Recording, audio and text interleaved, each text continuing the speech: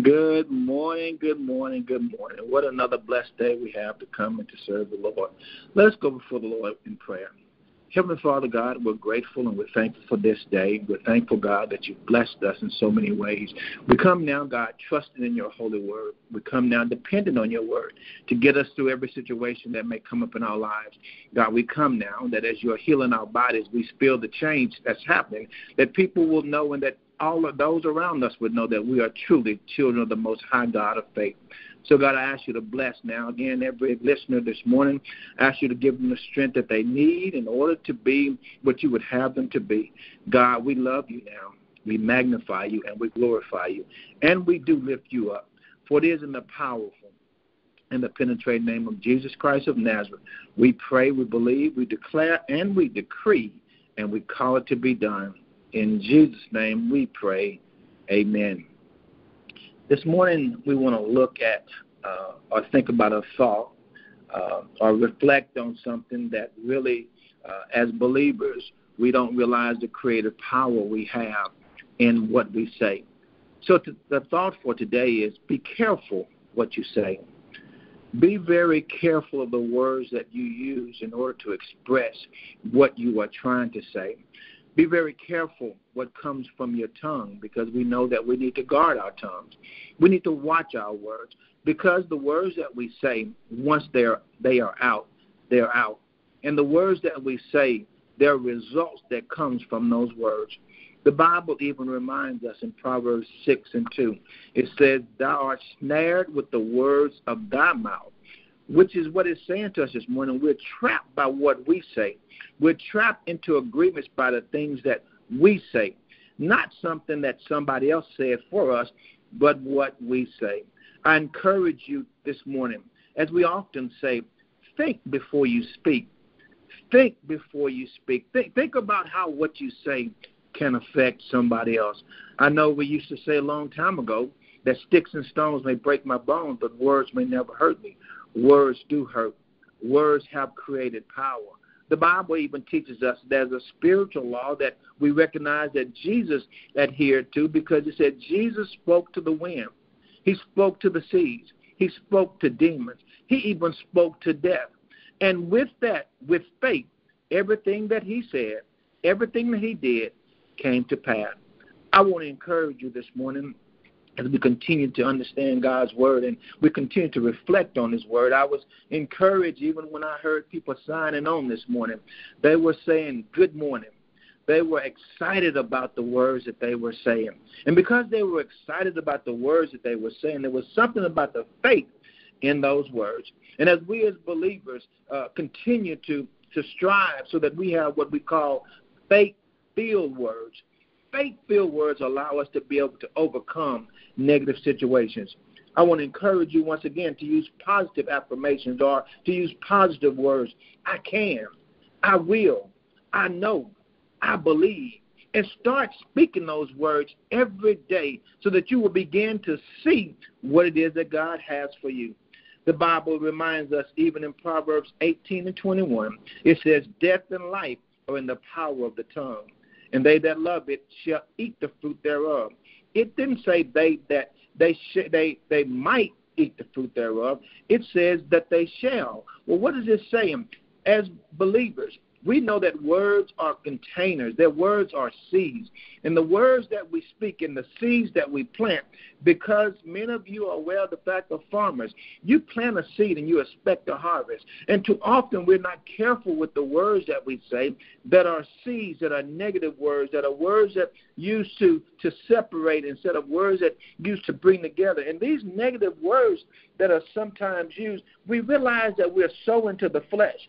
And as you say negative words and use negative seeds that sow to the flesh, the Bible reminds us that we will reap sorrow, that we will reap evil. And we wonder why sometimes we're not getting the harvest that we seek. Maybe you aren't speaking the words that you should speak in order to get the harvest that you seek. I encourage each of us this morning that as we plant seeds and as we think about seeds that are pleasing to God, and we know that the Bible even says to us in the book of Galatians 6:7, it says, be not deceived. God is not mocked. for whatsoever a man soweth, that shall he also reap. It didn't say he might. The Bible says he shall. That's why the words that you speak, that's why what comes from your mouth, that's why we must not be misled. We must be reminded that we cannot ignore God and think we can get away with certain things that we say. The Bible says you will always reap what you sow. I encourage each of you today, as you begin to speak words of encouragement to brothers and sisters in Christ, let them know that these words that you speak have creative power. Let them know that the words that you speak has the power to do awesome and miraculous things. The Bible even reminds us in Matthew 16 and 19. It lets us know that whatever we loose on earth is loose in heaven. And whatever we bind on earth is bound in heaven. So what am I saying to us this morning? The words that we use to bind and to loose, the words that we use to speak healing even over our own bodies, the words that we use that will allow us to be able to have a joy that's unspeakable joy, you need to start speaking and saying what it is you want God to do. And when you start speaking about your healing, you start proclaiming your healing with the words. You start speaking what you want even before it has manifested it, because you know that that is your faith. And when you start being joyful in your words, and when you start being happy with the words that you say, you will begin to see things start to come about in your life. You will begin to see a harvest that will come about. And that's what it's all about, brothers and sisters. It's all about seed time, and it's a harvest time. It's all about saying what we believe and believing what we say and watching God do what he does. God is the gardener. He's the overseer of the seeds that we plant so that we can get that which we're seeking from God. I encourage you today that as you are speaking positive words and as you are standing on those positive words and as you are seeing things begin to happen, you can have joy that's unspeakable. Every word that comes out of your mouth, let it be a word that now that it encourages somebody. Let it be a word that lifts up somebody. Let it be a word that gives hope to somebody, because we as believers know that we are in this together. And since we are in this together, we need to build up the body of Christ. We need to build each other up in everyday speaking, because, see, we never know when people are going through a trying and a difficult time.